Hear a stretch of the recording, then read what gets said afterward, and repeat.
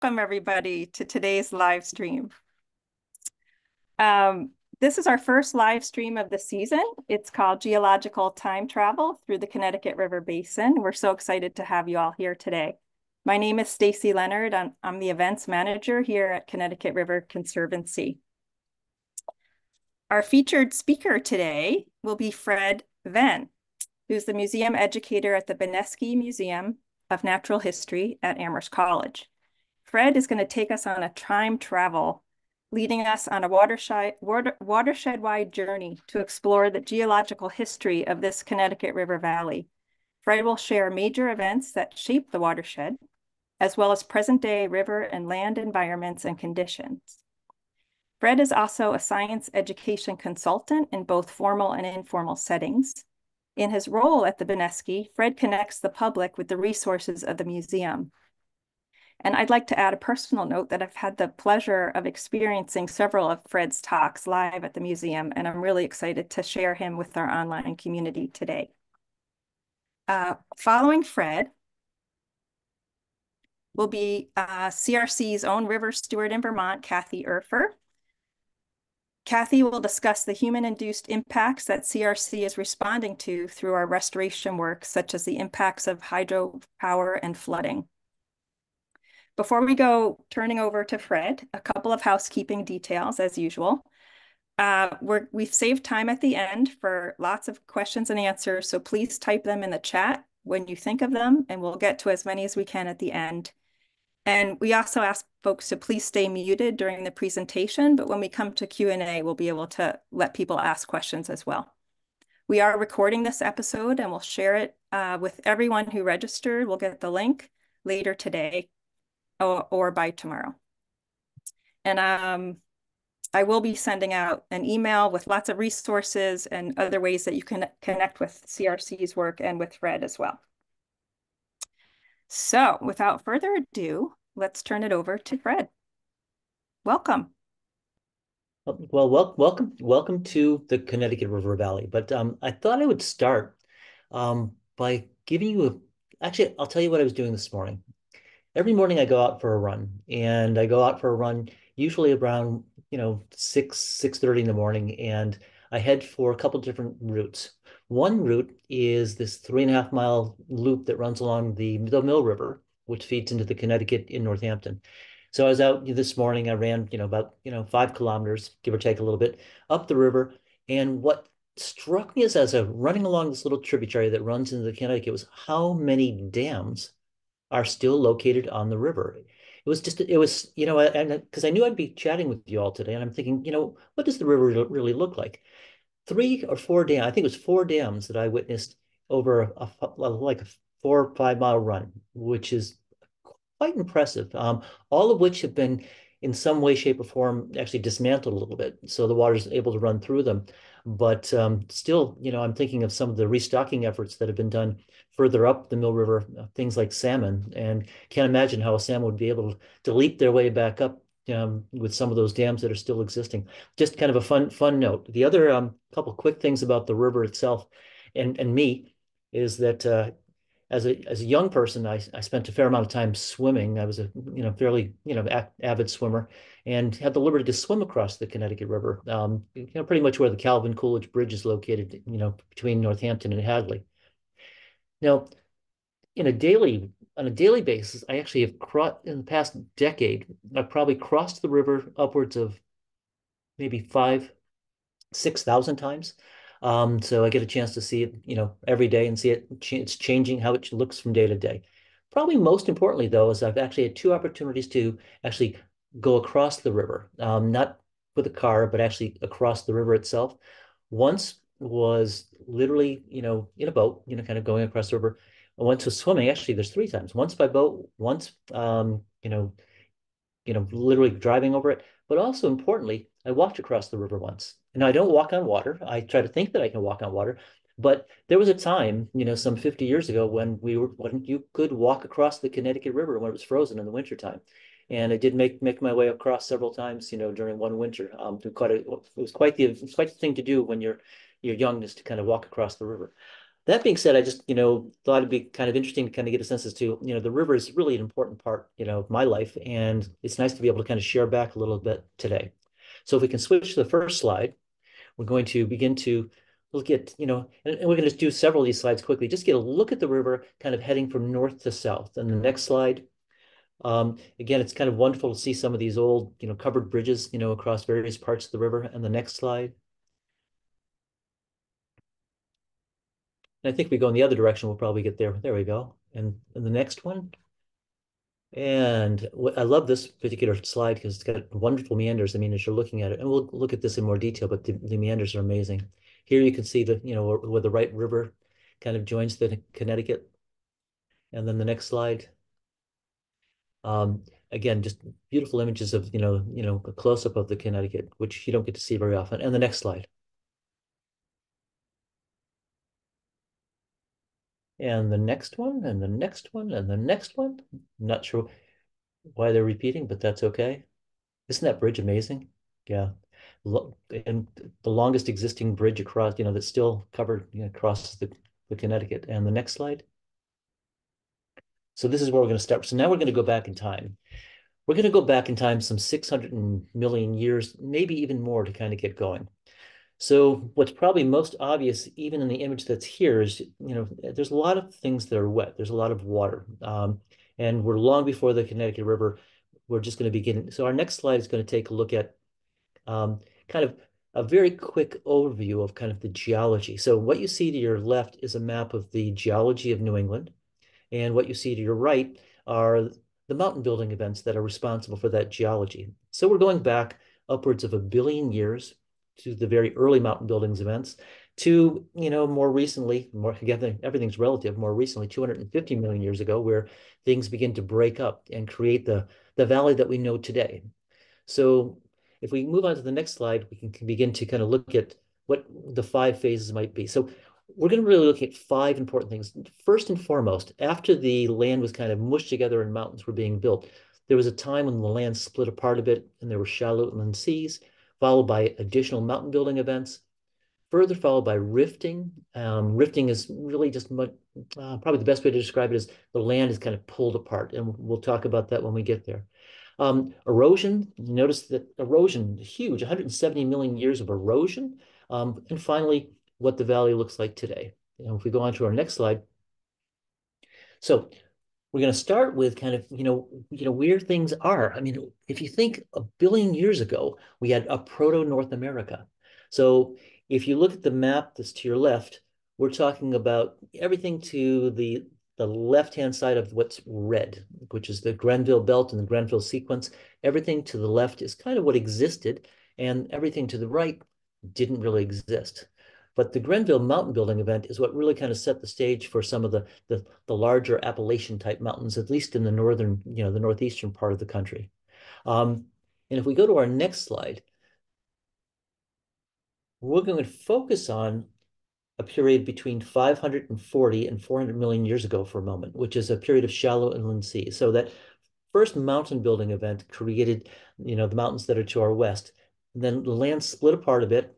And when the land split apart, and what are we talking about? We're talking about, oh my goodness, the split up of something called Rodinia. I know it's not something we're familiar with. We probably know terms like Pangea, but Rodinia was this continent that was beginning to pull apart. And as it did, the land pulled apart, water would fill in, and it created these shallow areas of water. And if we go to the next slide,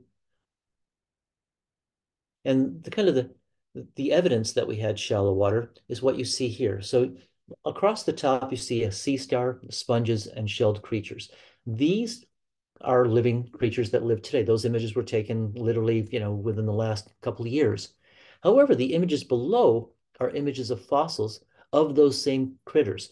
The fossils that you see that run across the bottom were all found in a faraway place called, upper state New York. And you think, why in the world would you find, fossils in the mountains of upper state New York? Well, just to briefly kind of explain it, and I know my image is small here, but I'm going to kind of, I don't know how well you can see me, but I'm going to use my hands to help demonstrate something here for a moment.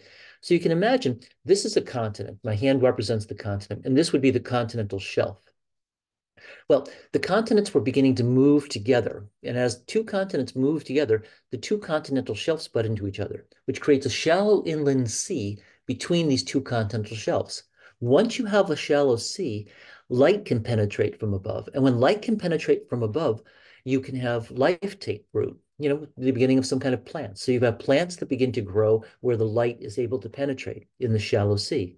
And as the life begins to take root, you have little critters that begin to make their way around, like sea stars, like we see in the images here, or sponges, or brachiopods, things that begin to kind of eat, and eventually they die and they get buried with mud. More of them live, they die, and they get subsequently buried with mud. And it happens again and again and again. And as they're dying and getting buried with mud, at the same time, these continents are moving together. How fast are they moving? Well, they're moving about the speed that your fingernails grow. So think about how often you have to trim your fingernails. It's about your fingernails grow about 1 centimeter a year. So it's pushing together at the rate your fingers grow. And as that's happening, all those little sea critters that were living and dying are getting smushed in the muds. And as they get smushed into the muds, that compression, one of these two continents is going to win and one's going to lose this battle. And as one wins, it might drive up over the other one and the other one gets driven down. And the one that's driven up ends up having all these little critters that were embedded in the sediment into the matrix and are being pushed up as rock, sedimentary rock, which have in them the fossils that we see in the lower part of our image here. Where are they found? Just to our west a little bit. Again, strong evidence that you had shallow seas. And I mentioned that locally. In a broader, kind of thinking it more broadly in terms of the Earth, an area where it's more recent that you've had a continental collision of that nature. I mean, here, we're talking about 400 million years ago. It's a long time ago. But as recently as 50 million years ago, the subcontinent of India collided with the Asian continent, and they had the same situation happen, smushed, and created the largest mountains that we have in the world right now, which are the Himalayas.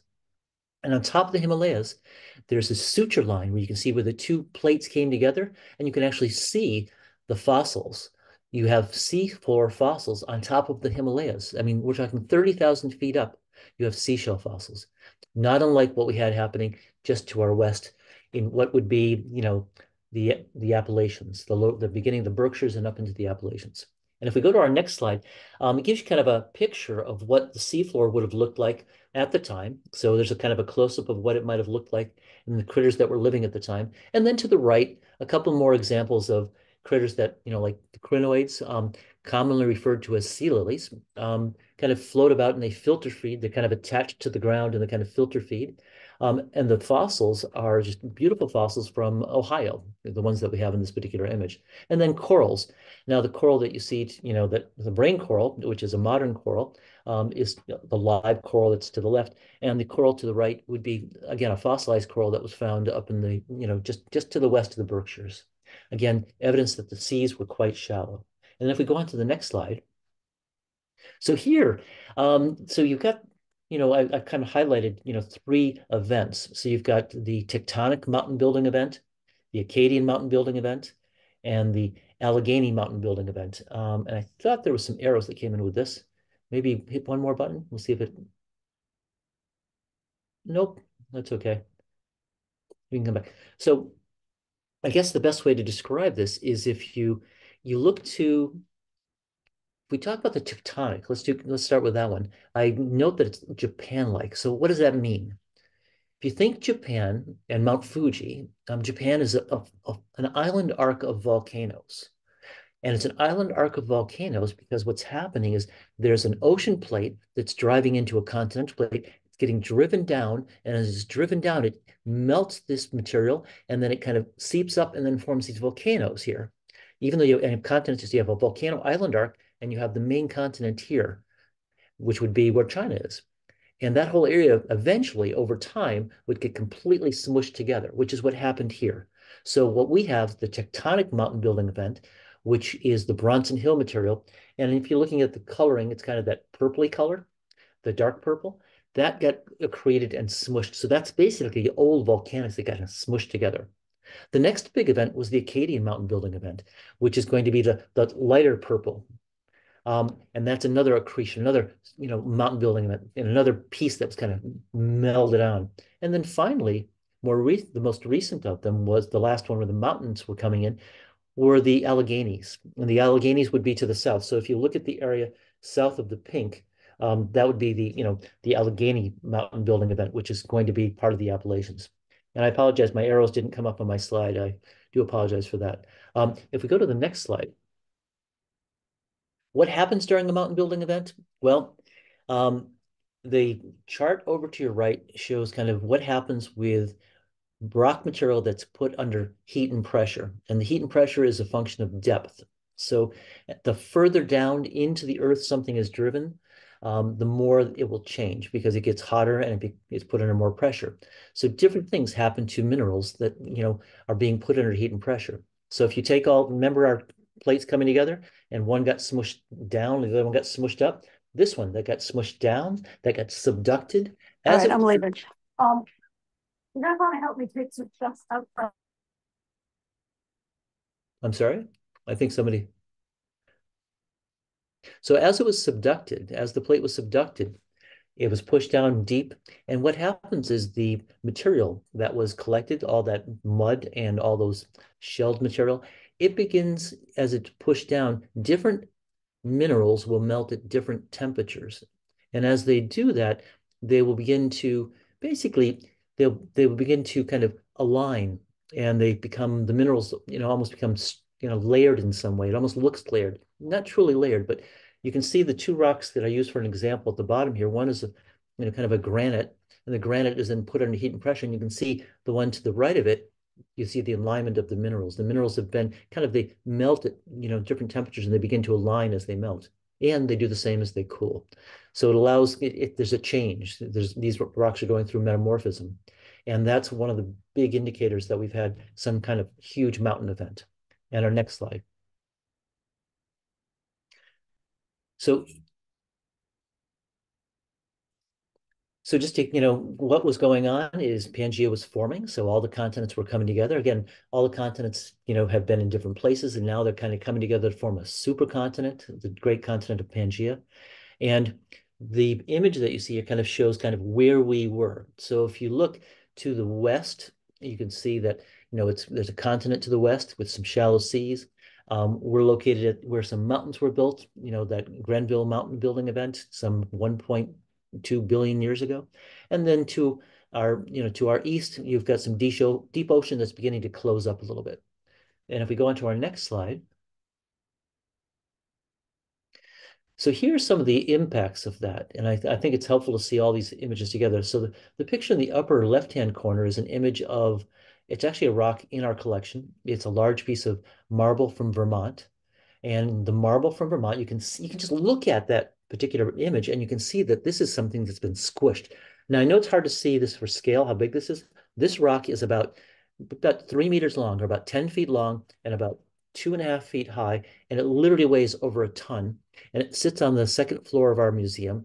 And it just screams it's been squished. And you can tell the direction it was squished because just look at the way it's been folded and bended, or bent, I should say. And then you can also see the layering effect that what we call, again, it's not so much layering, but it would be, the word escapes me at the moment, but this metamorphic rock is, one of those rocks that would have been found in the mountains of Vermont. And if you look to the map to the right, you can see the Appalachian chain and where it would be. And then all the mountains that are part of the Appalachians, are kind of listed there, the Catskills, the Green Mountains, the White Mountains, the Berkshires, and so on. Oh, the term, I just wanted to know, finally came back in. So the term associated with this mineral alignment that gives you that light and dark is foliation. And that's what you see with metamorphic rocks that have been put under tremendous heat and pressure. Continental collisions create these rocks. Our next slide, please. So we're going to kind of shift gears a little bit here, and we're going to go to our most recent major event, which is going to be the breaking up of Pangea some 250 million years ago.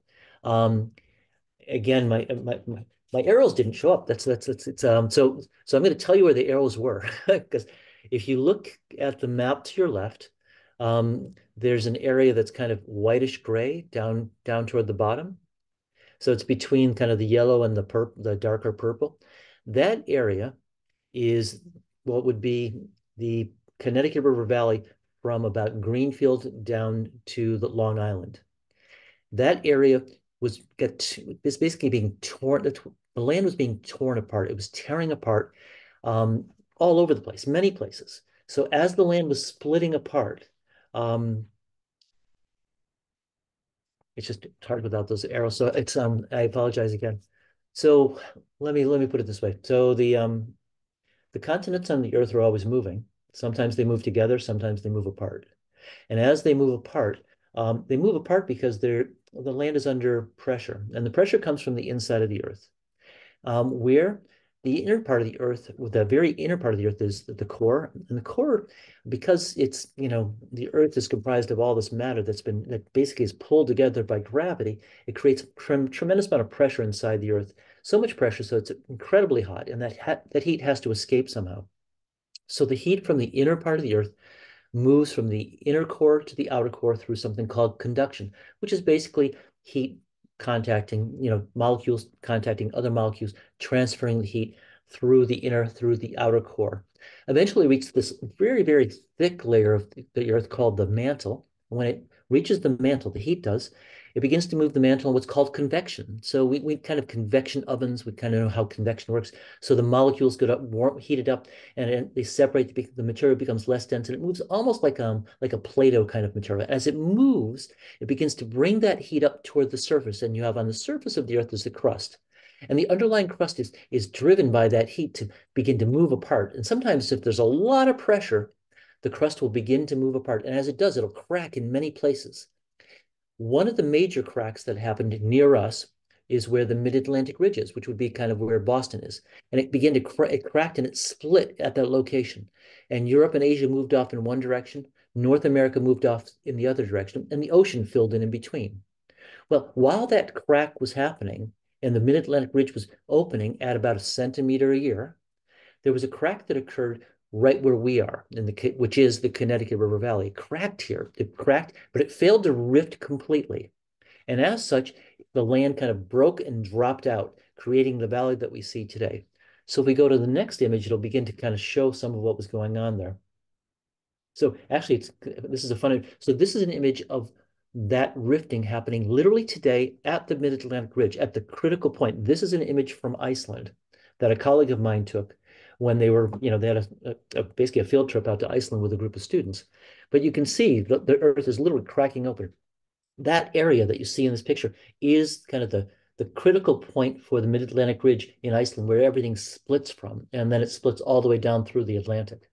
And our next image has a couple of so here there's some fault diagrams that kind of explain what's going on here. So you can see in the first diagram to the left, the land is pulling apart and the asthenosphere is being stretched, and you can see all the breaking that's occurring, which is the Connecticut Valley border fault.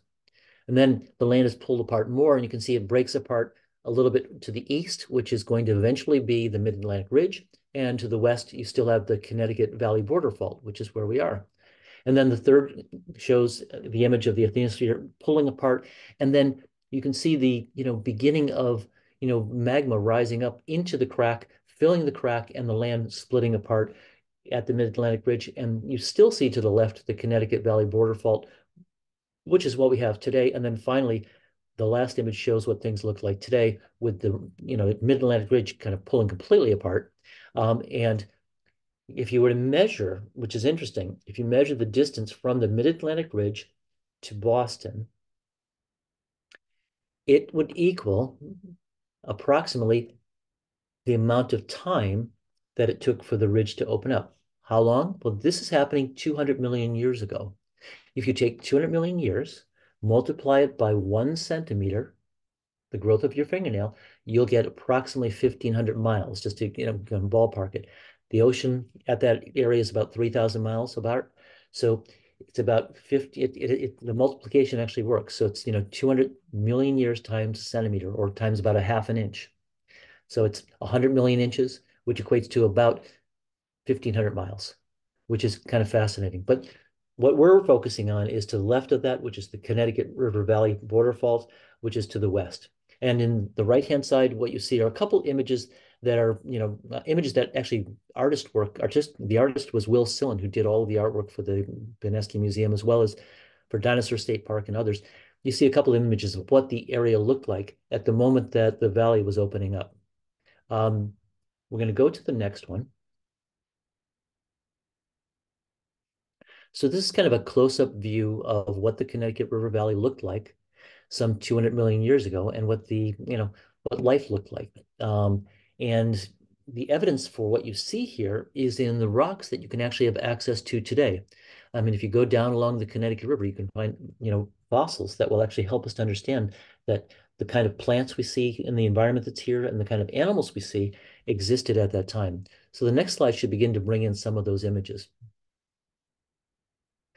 So what we're seeing here, the slide that's furthest to to your left at the top are ripple marks, which indicate that there was water moving back and forth, just indicative of what the environment was. The one to its right that looks like little pit marks is actually raindrop impressions, raindrop and or hail, indicating, again, an environmental condition. Those two, the ripple marks and the raindrops, are important climate indicators. And let me explain that very briefly. If you are able to capture rain in the mud, you have to have a certain kind of rain. I mean, imagine you have rain that hits the mud, kind of go, making little impressions in the mud. Well, they would sit there if it didn't continue to rain. If it continues to rain, all of that mud washes away and you lose that evidence. But these mud impressions it has to be a very quick rain shower, just a sudden, the kind of boom, the clouds open up, the rain comes down, makes the impressions, and then the sun comes out, it gets really hot, dries the mud, and lets it sit. Not for a day, not even for a week, maybe 6 months through an entire dry season, which allows the mud to harden. Also, all the microbial material that would have been living on the mud dies, creating a kind of a dead microbial mat, almost pasting together that sediment in a way that it helps to protect it, so that when the next wet season, the ensuing wet season comes in, the muds come down, fill in all the nooks and crannies, and preserves that. This is indicative of wet dry seasons, as would be the image to the left, which are the mud, the ripple marks. 136. Wow. When you have wet and dry seasons, you're talking about a very different kind of environment than we have today. Today, we have 4 seasons. At that time, we had 2 seasons. You might ask why. There's 2 major reasons why. 2 trigger events that dictate the season. One is at this time, Pangea was just splitting apart, so we were on the far side of a continent with the beginning of a sea that was building in. So we were in a pretty dry area. And number 2, we were located at about 18 degrees north of the equator. Think the Florida Keys. That's kind of where we were located, and we've moved over the last 200 million years. We've slowly moved north up to where we are now, which is at about 42 degrees north of the equator. The other images that are here, you can see a beautiful plant fossil, a fern from this area. And the other 2 have some dinosaur tracks in them that can be found in and around, the Connecticut River Valley. I mean, these are what we find. It's evidence that we had critters walking around in those muds. So the next slide, please. So here, we ended with this huge rifting event, which created a major part of our valley. The mountains that were to the east of us, those are eroding a little bit. The mountains to the west are eroding, and they're bringing all the sediments down into the valley. Now, what's interesting is that, we're talking a period of nearly 170 million years from the time the valley was finished forming to when we see pretty much what we see today. So what's going on? We have mountains to the east and the west. These mountains are not small. They're tens of thousands of feet high. As such, as they erode, they bring that debris down into the valley. All the big clunky debris is kind of near the edge of the mountains, and then the finer sediment is brought into the bottom of the valley where the muds collect, and you've got muds and conglomerate. All this material just keep piling up and up and up and up, and literally over time, the valley that was formed when the area rifted apart is completely filled with sediment. So there's sediment on the bottom of the valley that's been compressed by the overlying sediment. And we're talking about a mile depth of sediment. So you've taken kind of muds and sands and gravel and you smush them, but you haven't put them so deeply that you're remelting them. You're smushing them. You're lithifying them into a new stone, into a sedimentary rock, like sandstones and conglomerates that are being compressed at the bottom. And then as you make your way further and further to the more recent material on the top, it's less and less compacted. Erosion continued for literally tens of millions of years until erosion stopped. This is really important. Erosion stopped because once the valley was full and it became a peneplain, there was nowhere for, rocks to go. You have to have an up and a down. Without an up and a down, you can't have erosion. So subsequently, this entire region, the New England region, was uplifted north to south. And if we can go to the next slide, as it was uplifted north to south, you began to have erosion picked up again. So erosion picks up, it begins to move the materials from north to south that were in the valley. Again, think about the valley has loosely packed material on the top. That erodes out pretty quickly. The mountains that are to the east and the west, which are the old, metamorphic mountains that are kind of hard, resilient, they erode, but not quite as quickly as the soft, loose stuff in the valley. So little by little, the entire region is eroding away and eroding away and eroding away and eroding away over the subsequent tens of millions of years until we get about, to a point about 2.5 million years ago, when pretty much all of the majority of that material has been eroded out of the valley, and the valley is now opened up. And the mountains to the east and the west, they were eroded down to pretty close to what they are presently, give or take a little bit, in the 1,000 to 2,000 foot range, depending upon where you are in our valley. So you've got all this, this hard, resilient rock to the east and the west, the soft stuff that's in the middle that got eroded out. And then finally, and if we go to the next slide, finally, the last major event to occur is another cyclical event, a cyclical weather event, and this was glaciers. So we had glaciers that came. We had an ice age. So about 2.4 million years ago, an ice age began. Very briefly, what kicked off the ice age was astronomical. The Earth, which kind of tilts a little bit, well, the Earth tilts a little, it wobbles over time, and it tilts a little extra periodically. And when it tilts a little bit away from the sun, it gets a little colder. The Earth also orbits in an ellipse, which is kind of like an oval shape around the sun. Sometimes that ellipse gets stretched out a little bit, and we get a little bit further away from the sun, and that makes the Earth get a little bit colder. And finally, the Earth goes around pretty much in a flat plane. But every once in a while, the Earth kind of gets kicked out of that plane a little bit. And when it does, the Earth gets a little bit colder. When those three cycles come together in a periodic time period, it actually kicks off an ice age. And an ice age is really nothing more than it gets colder, water evaporates off the oceans, and it comes down as precipitation comes down as snow, and evaporates, comes down as snow, evaporates, snow, evaporate, and you continue to evaporate the water off the oceans and then have it collect as snow. Once the snow becomes a certain depth, the depth of the snow will begin to force the bottom of the snowpack to begin to solidify into ice. And if it gets deep enough, the bottom of that ice pack will begin to melt, not because of temperature, but because of pressure. And when the bottom of the ice pack begins to melt, it begins to move. The ice moves. That's a glacier. Continental glaciers moved from north to south. And as they did so, the most significant and final push was about 16,000 years ago, where the glaciers pushed all the way through New England. We're talking glaciers between 1 and 2 miles deep. They pushed all the way, and as they pushed their way south, the bottom would melt, a little bit of water would seep into the cracks of the bedrock, and then it would basically, it was freezing cold, but once it got into the cracks, because it was melting under pressure, it would refreeze because it was no longer under pressure. It would crack the rock and begin to pluck material out of the bedrock and clean, and it was ripping things off the bedrock and cleaning things out. And as it did that, it collected all that material, pushing it down, almost like a plow, all the way down to what is now Long Island Sound. And it dropped all that material in what makes up Long Island and Martha's Vineyard, Nantucket, creating a huge pile of debris down there. Well, about 16,000 years ago, after this end moraine dropped that debris at the end of the glacier began to retreat.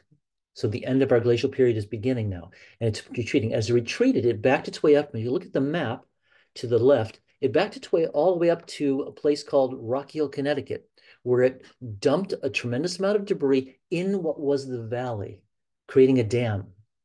And that Rocky Hill Dam ended up being a place for water to get backed up behind as the glacier retreated, moving its way further and further north. Water collected in the valley behind the dam, creating a huge lake, couple hundred miles long, a lake called Lake Hitchcock, which ran all the way from Rocky Hill almost up to the Canadian border. A huge, huge lake that was created. And the image over to the right kind of shows in the Amherst, Northampton area, what the glacier looked like as it was moving away. Kind of fun to see, what those images look like. And very quickly, the other images are just some of the evidence that we had the glaciers come through. The sand and gravel pits that we have that run up and along the Connecticut River Valley, those are because of the glaciers and the meltwater that came off glaciers and sorted the rocks in that way.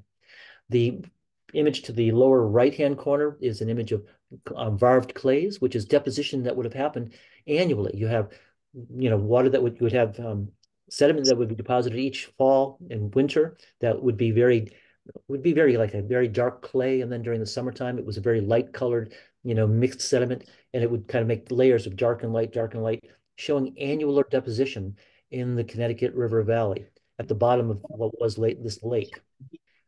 This created a clay base for the entire lake. And all of this is going to make sense as we kind of move through this. So we've got a clay base in the lake. If we move on now. That's fun. So we have the clay base in the lake, and then we're going to now have from about 13,000 years ago up until today. And this is a picture from today of the Oxbow in Northampton. Actually, one of my students took this picture. I was flying and she was taking pictures. I didn't do both. It's not safe that way. The lake would have existed, and then what happened is as the ice melted back, the lake was existing. Once the ice was gone from the land, it was like it's like sitting on a mattress. If you sit on a mattress, it pushes the mattress down. When you get off the mattress comes back up. The same thing happened with the land. The land, as soon as the ice was removed, the land lifted back up. In the north, where there was lots of ice, it lifted up a lot. And in the south, where there's a little ice, it lifted up a little, and it tilted the land. And then the water began to kind of seep around that dam in Rocky Hill, Connecticut, emptying out the lake until the last remaining piece of water was the Connecticut River that we know today. And it continues in pretty much the same place that it was once the glaciers were removed from the area. And this particular oxbow that you see here, this meander, a cutoff meander, if we go to the next slide. Oh, nope.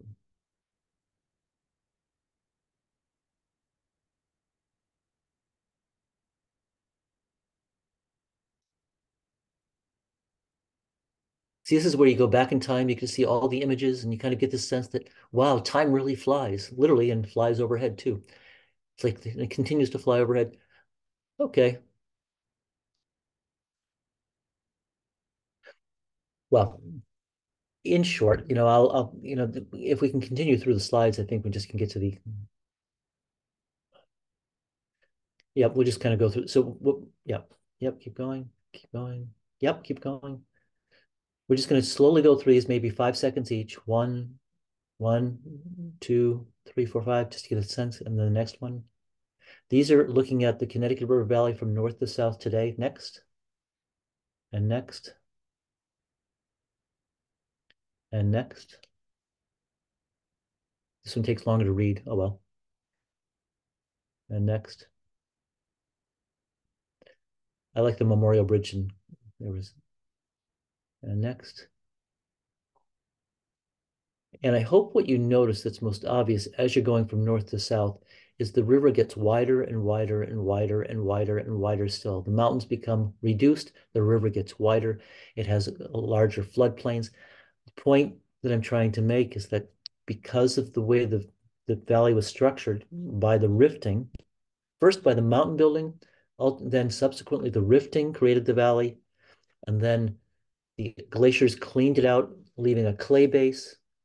And then when Lake Hitchcock was in place, plants began to come back into the valley. The ice was gone. Remember, when the ice sheets were over us, there was no life here. When the ice sheets are removed, it ends up allowing plants to come back in. And when the plants began to grow, there were no humans living in this area. So we had lots of plants and they would grow and die and grow and die. And as it would rain, the organic material would be collected down to the valley for literally thousands of years of organic material being brought down into the valley. And as it would be brought down, it's brought down into the river. The river would have annual flooding cycles. It would bring that organic material and it would be put up onto the land again and again and again, creating one of the most fertile valleys in the entire world because of the way it was structured and because of the absence of human impact over a huge amount of time, an important period of time in terms of the development of the valley itself as we see it today. The next slide. So just a couple quick things, I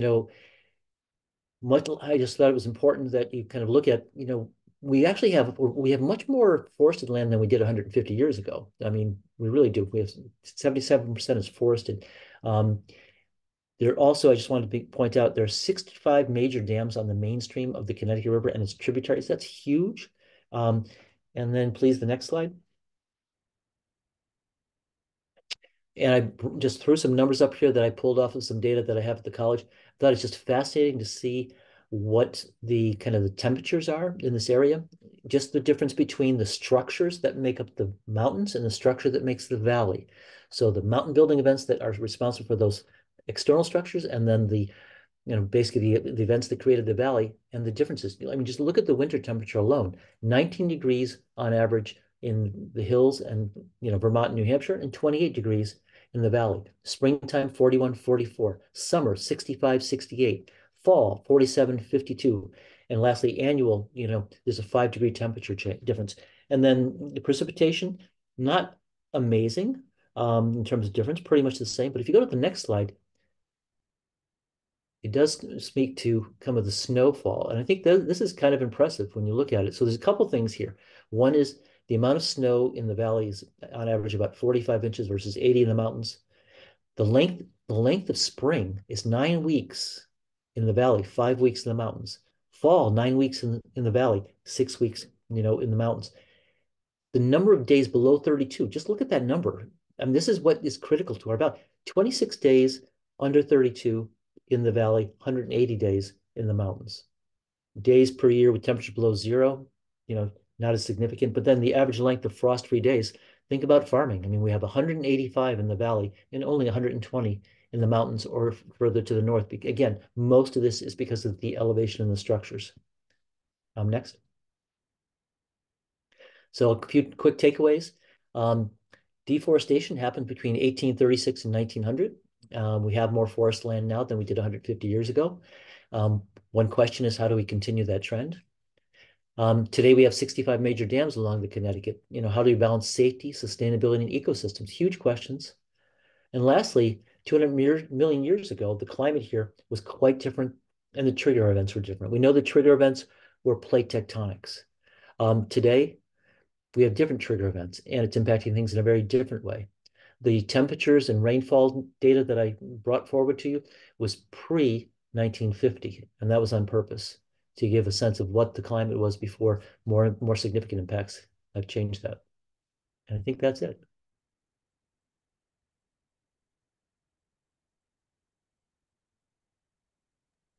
Thank you so much, Fred. It's not every day you can go 280 billion years in 40 minutes. So congratulations and thank you for that. We're going to segue to hear Kathy bring us a little more present day and what's happening at CRC.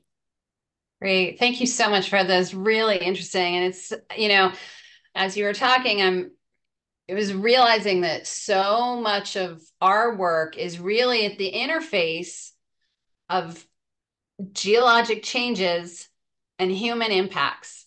And when you add into that now climate change, right, a lot of the content of what we do as an organization ends up working with the interplay of those things. So I'm going to provide just a couple examples of our work that sort of, comes out of an understanding of really the substrate and what Fred was explaining about, the history of geologic change in the Connecticut River Valley. So this image here is the same spot on a brook called the Whetstone Brook in Brattleboro. And this is upstream about, I think, 6 to 8 miles upstream of the Vernon Dam. And so the Vernon Dam, over the years, right now, one of the projects we're working on is the relicensing of the Vernon, Bellows Falls, and Wilder dams. And in this case, the Vernon Dam, when it was built at the turn of the century, actually raised the river level by 30 feet. And so you're looking at that same arch. On the left was before the dam was built, and on the right, more recently, where the water level. And this is a tributary of the Connecticut River. So just as you get through that arch, the Whetstone Brook is entering the Connecticut River. It's right at the confluence, really.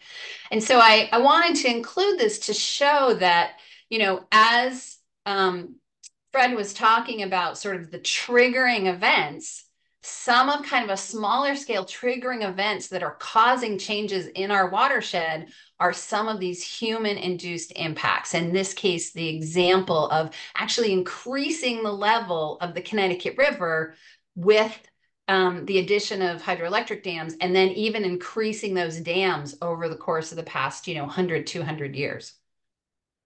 One of the things that occurs as a result of that is if they make any changes to how water flows through the system, that triggers new erosional processes. So in our hydroelectric relicensing effort right now, this is one of the things that we're focusing on. The projects up here in Vermont are proposing an operational change, which is going to change how the water flows through the systems. And we anticipate, because of all of the sort of glacial, sediment and the type of soils we have along the river, that the erosion that's going to occur over the coming 20 years after this license change could be quite unpredictable. And sediment is going to move through the river in a way that it hasn't in 40 to 80 years because they're changing the operations. Stacey, if you could go to the next slide. So just to kind of illustrate that a little bit, this is the mouth of the West River in Brattleboro at a point when the hydroelectric facility had to drop the surface water. They had to drain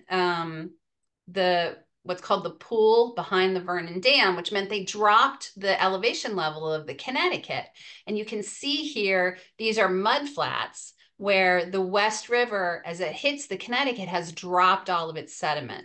This is not a kind of natural cobbly bottom of the mouth of the tributary. If the Connecticut had been moving all these years, this is really a result of that dam being in place, which is forcing the water to drop its sediment as it hits the Connecticut River. Next slide. One of the other impacts, this is one of the riverbanks in Claremont, New Hampshire, in the Connecticut River. And what you're seeing here is, in this case, because of the operation of the dams, they have been changing the surface water elevation of the river from 3 to 5 feet every day for more than 40 years.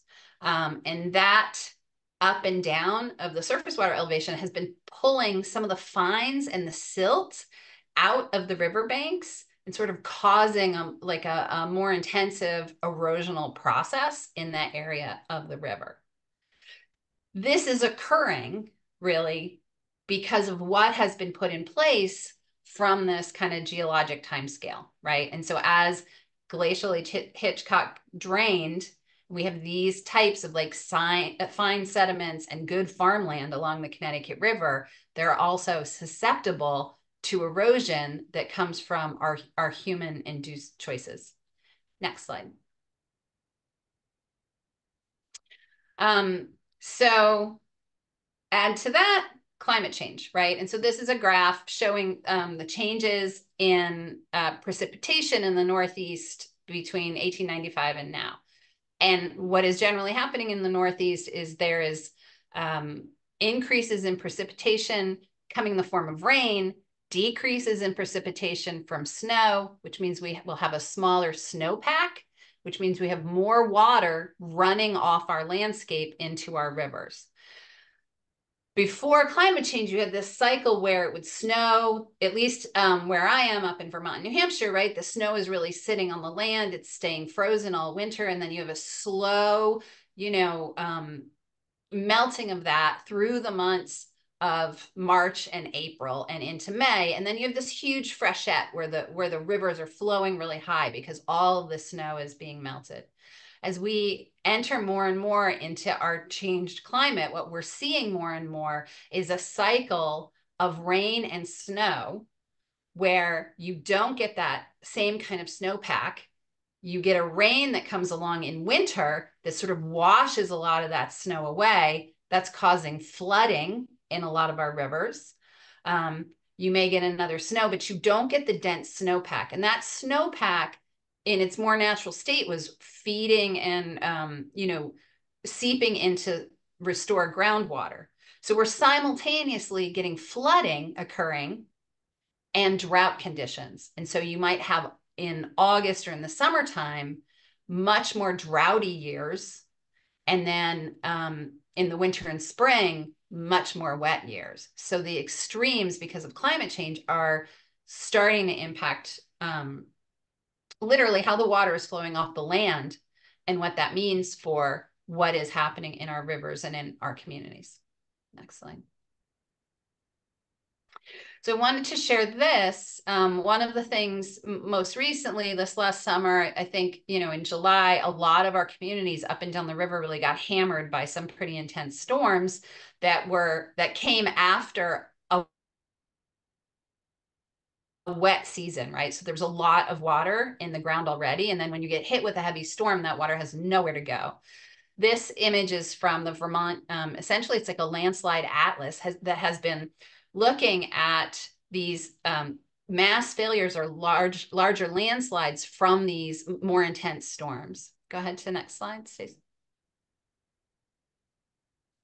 And I'm showing an example here. This is on the Winhall River up in Vermont. This mass failure actually occurred during Tropical Storm Irene. So this is not new. This is around 10 years old now. And what you're seeing is the slow regeneration of plants on that, essentially like a failed slope or a landslide. And that is starting to kind of heal itself. But so when you have floods, when you have this sort of the intensity of what's coming with our climate change, the rivers will be needing to readjust. And rivers are always trying to find equilibrium, right? So they pick up sediment, they erode, they drop the sediment when they slow down. Depending on the velocity and the volume of water, that sediment can be huge boulders or it can be, fine-grained sand, right? So this, as we're entering into climate change, you could almost think of this as one of possibly the next geologic triggers, because it's really strongly affecting our landscape and how rivers are interacting with our landscape. Next one. And kind of as a result of that, or in reaction to that, a big part of our work, our restoration work, is really focused on trying to create the space for these natural processes to play out, right? So we do a lot of work where we identify grant funding to do natural resource restoration projects. This image is not one of our projects. This is also from the town of Brattleboro, but it's a floodplain restoration. And what you can see there on the left is where the Whetstone Brook was sort of being channelized and being held in its channel. To the right, there used to be low-income senior housing where you see the water on the right. And this project was a floodplain restoration. It was flooded during Tropical Storm Irene. There was a FEMA grant. The housing was taken out, and now the floodplain has been restored in order to enable the Whetstone Brook to come out of the floodplain, spread its water and energy, and reduce potential impacts downstream. And so these types of projects are really important as we adapt to our changing climate. Next one. And then this is another project we recently worked on. It's a dam removal. And as Fred mentioned, yeah, there are thousands of dams in the watershed. And part of our work has been focused on trying to identify the ones that are no longer being used, what we call deadbeat dams, and taking them out. Because in many cases, the presence of a dam increases the flood stage. So the fact that the dam is in the water makes the surface water elevation higher, right? When you add floodwaters to that, you can have floods as a result of that. So this is a dam removal project. It's a little hard to see the dam standing from the bridge there. If you go to the next picture, Stace, it'll make more sense. That is where the dam was just taken out. And you can see that big area in the back was a pond that reduced the flood stage of this brook by 7 feet. So it's 7 more feet where the water can kind of fill up, access the floodplain before would have been like overtopping the dam and causing a problem. I think that might be my last picture. Yeah, so just those are sort of some of the examples. Like these geologic changes don't ever stop, right? We're living in the midst of them. And so a lot of our work, we have to consider and really understand the history of, glacial Lake Hitchcock and what that means for floodplains, where the river can flood into, and how to adapt to our changing climate. So we have a couple minutes. There are some great questions in here. And I'll go maybe in reverse order. Suzanne just said, are the 65 dams along the Connecticut River actually producing electricity? No, not all of them. There are many, and off the top of my head, there are many that are producing electricity, some as run-of-river, some as peaking facilities, and there are many that are just old dams. It used to be a mill dam and like is in the woods, right?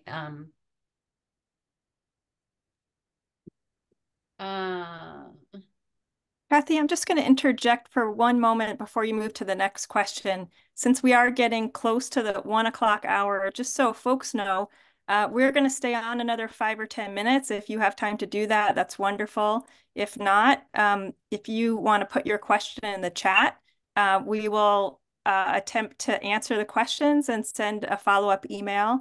And as well, you'll get an email with both Fred and Kathy's contact information so you can reach out to them directly after. So thank you. And thank you all for being here if you need to go or go soon. Okay, so keep going. I'll start from the top. Bobby asked for Fred, can you talk about the flattening of New England and other areas during the Ice Age? What effects did this have and how do we know? That's a great. So the most significant visible impact of the glaciers, again, continental glaciers coming over an area, is the rounding off of the mountains. If you were to look at mountains that have not been impacted by glaciers, they're very sharp and pointed, and they've eroded very sharp points. But in the case of anything that would be north of New York, Long Island Sound, and north of us, all of our mountains have just been completely rounded. They did take debris off, but the glaciers just really round things out. And they round them off in kind of in an elongated shape that runs kind of north-south as well. That's probably the best way to address that one. That's kind of a segue to the next question. Can you also talk about the Hudson and Delaware in relationship to the Connecticut? They all run parallel, north to south, from Lisa. So there were in the Hudson and the Champlain Valley, there were other glacial lakes. I spoke of we're focusing on the Connecticut River Valley, so we're focused on Lake Hitchcock. But there was a great Lake Champlain that actually extended well beyond where Champlain is, that ran the Hudson Valley. Because the valley was there, the Hudson Valley, which was created by some of the same process that we spoke of earlier, it was also a place where water could collect during the glacial meltback. So that's exactly why. It's also the reason we have the Great Lakes. The glaciers came through and got backed up, and the Great Lakes formed as part of that same retreat of glaciers. Yeah. Next is asked to please confirm. This is from M. Kiefer. I understand the Rocky Hill Dam experienced several, maybe 5 deterioration events, each resulting in successive levels of Lake Hitchcock draining, resulting in several stepped lakeshore terraces visible in Northfield, Mass, and visible also like all up in the watershed in Vermont and New Hampshire as well. Can you confirm that? It wasn't, yes. So Rocky Hill was the main dam. It wasn't the only dam, but it was the main dam.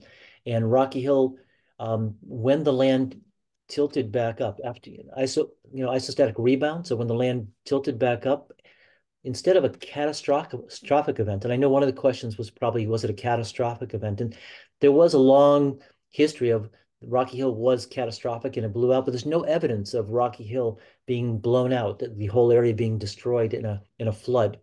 What did happen is because the land was it was gradually moving up north to south, the water seeped around the edges of the Rocky Hill Dam, creating what are spillways. There's actually a Rocky Hill spillway.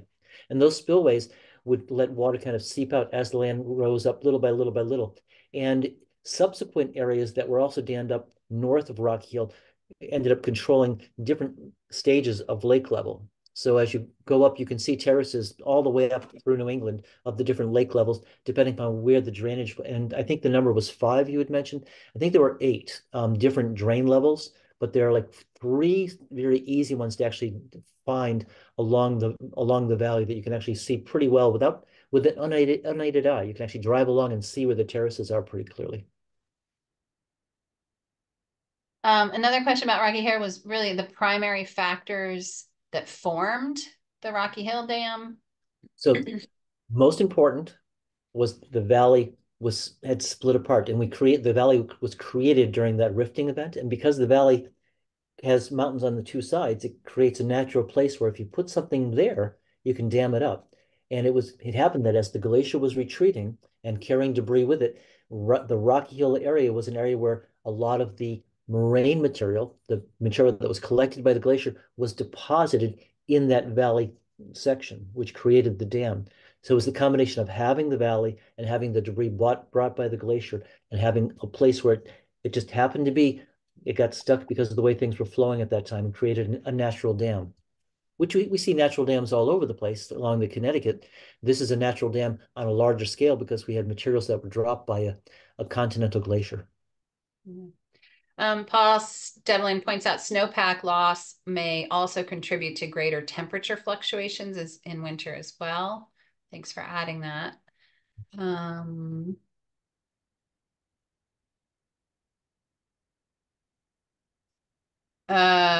and Dan asked if we can show the photo of the river from northern Vermont again from the first presentation. It was the first or second slide.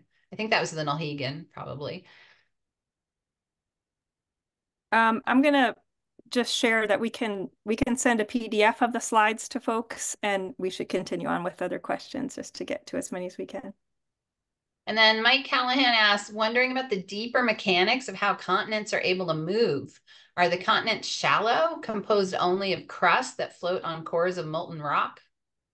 That's a wonderful question. So the short answer is yes. The crust ranges in depths of maybe a mile or so to multiple miles, but it's relative to the entire depth of the Earth, which is in the thousands, the tens of thousands of miles. It is a very, very thin section, and because it does float on what's called the mantle. So the crustal area is floating on the mantle, and the layer between the term for the layer kind of at the bottom of the crust is the asthenosphere, which is just just above the mantle, and it's the heat energy from the inner part of the Earth moving the mantle through convection that ends up driving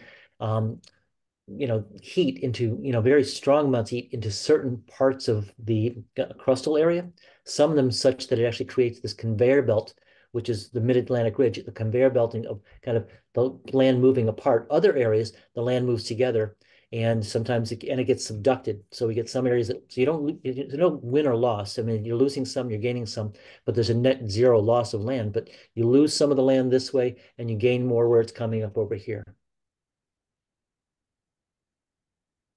Paul asked, to what extent has the erosion and sedimentation diminished the dam basin and effectiveness of the dams? I can say, there's different kinds of dams, Paul, as you know, since you're USGS, but we also have, I think, 16 Army Corps flood control dams that were built in the watershed after the 1927 and 1936 floods. Really, up here where I live, it's to protect Hartford, Connecticut, because, that city was essentially built in a wetland. Some of those, depending on how they were structured, how they were built, many of them, the Townsend Dam as an example, has almost fully silted in. So yes, in a lot of cases, some of the ability to control floods has been reduced as silt has filled in behind the dams. Not all dams are the same. You have dams that are run-of-river hydroelectric dams where the river's moving over them all the time and they're moving sediment all the time. So kind of depends on the dam. I don't know, Fred, if you want to add anything to that. No, I think that's fair. I mean, it's funny. I look at at Smith College, they have a dam that helps them to create Paradise Pond, and to see the work that they do all the time to clear the silt out and the buildup that is behind that dam is just, it's an amazing project just to keep a small pond that's a couple acres in size.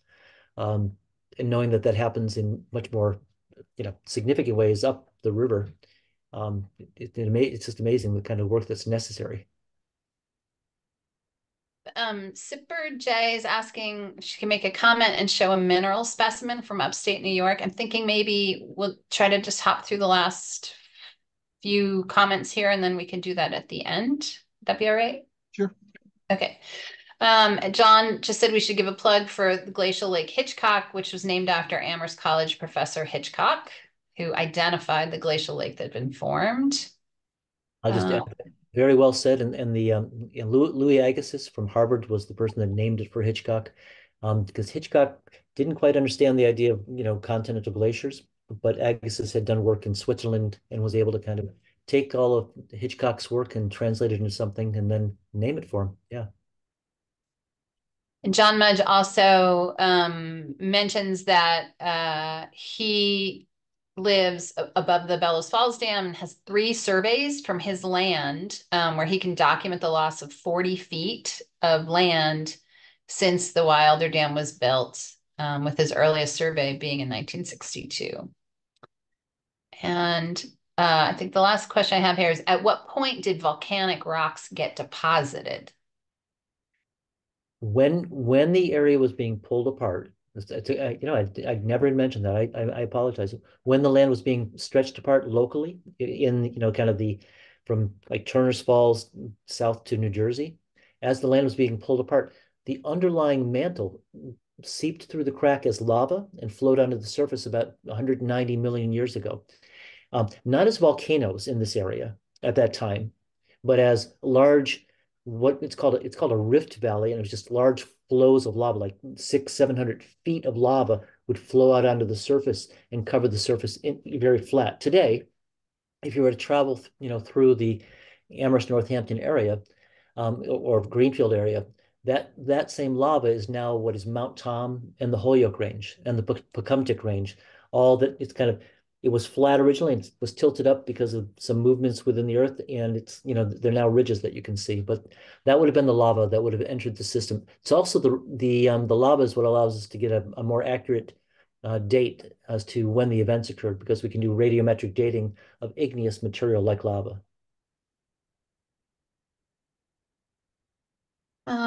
Let's see, we have one more question come in. How does increased erosion affect the mouth of the river?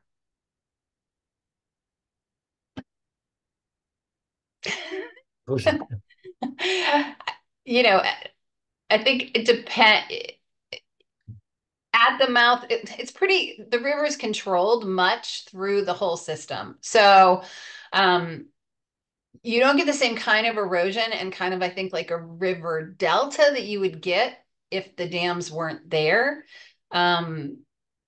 there are images, we have a great image we use in some of our slideshows after Tropical Storm Irene, where you can see a very clear sediment plume coming right out of the mouth of the Connecticut into the Long Island Sound. So I think, as you get into the lower part of the river, because of the size of it, there's just more sediment movement and things that then enter into the Long Island Sound. It's a pretty natural process. I don't know, Fred, if you want to add something to that. The only thing I'd add is, as I tried to kind of demonstrate in the images, as you went from the north to south in terms of our flow. Again, remember, not all rivers flow north to south. They flow up and down. But as you get further downstream, the valley widens. And the area where it's kind of depositing in Connecticut and into Long Island Sound, it's incredibly wide. The estuary is wide, and you've got both the salt water and the fresh water mixing, and your environment is very, very, very different. And there's much more space for that deposition to occur and spread it out. So it has the ability to absorb. Not to mention you have the ocean currents that end up pulling things away. So you don't see it. It's not as obvious what might be left over at the very end because it just isn't there anymore. It's been moved. Yeah. I think, should we go ahead and, Sipper, can you make your comment and share? Yeah. So I'm a big mineral collector, and to further state a little bit more what Fred said about having evidence that there's a shallow sea in upstate New York, there's these crystals called Herkimer diamonds, and these are found in vugs that are created in the limestone as a result of stromatolites. They're like a big underwater cabbage. They range from anywhere from like a foot to like 6 feet, 10 feet. And as these things died, they were covered with, they were all carbon. They were covered with limestone and dolomite, and quartz seeped into these cavities. Once the stromatolites died, it was nothing but pure carbon. You can see that right there. That's anthraxolite. It's pure carbon. It's a result of the stromatolites being decomposed, and those voids were formed. And then these crystals, they're 500 million years old. It coincides with the ancient sea. So I wanted to bring that to your guys' attention. A very famous place, Herkimer diamonds, naturally occurring crystals, double terminated. I'm just going to add very quickly to your Herkimer diamonds and the stromatolite, just for folks that have not heard stromatolite before. It's a sedimentary structure, but more importantly, it's blue-green algae, microbial mats that actually are responsible for the air that we breathe today. They're the little critters that oxygenated everything that we have today in terms of oxygen. Had we not had stromatolites and those blue-green algae, we wouldn't have air at all. And there's some beautiful in upper state New York has got beautiful examples of that. I'm sorry, I didn't want to. I just wanted to make sure we kind of knew what you hear stromatolite's kind of a strange term. Let's see what's that. Bruce said he recently heard a podcast about how there was almost no riverbanks before colonial intervention. The rivers were full of beaver dams. So yeah, I would say our landscape has changed dramatically. And even because of the fact that we have low-lying farmland along rivers, that's where we've developed our communities and where we've built roads. So that opportunity where you would have beavers essentially creating wetlands, damming tributaries, right? And you'd have a much more dynamic, like wetland, floodplain, river interface. We've lost a lot of that. I think the statistic in Vermont is we've lost something like 30% of our initial wetlands. And as we enter into this period of climate change with more precipitation and more flooding, would be really great to have them back to sort of absorb some of the floods. I'm going to jump in here and say that I think it's time to close out. There's so many great questions, and I'm sure there's many more, and just encourage folks to stay in touch and ask your questions via email, or we'll share phone numbers as well. I thank all of you for coming out and sticking around with us for so long, and especially Fred, what a wonderful presentation, and Kathy for all the adjoining more present day connections. This has been really, really interesting and exciting. We hope that you'll join us for our other live streams. They're happening once a month through June, and they'll be posted on our events calendar. And like I said, you'll get the link and lots of resources you can follow up with. And a little sneak preview, we're hoping to schedule a live boat ride with Dr. Richard Little in the Northfield, Massachusetts area over the summer to do some, hands-on looking at armored mud balls, and stay tuned for what the heck those are in another time. So thanks again to everyone for joining, and have a wonderful afternoon.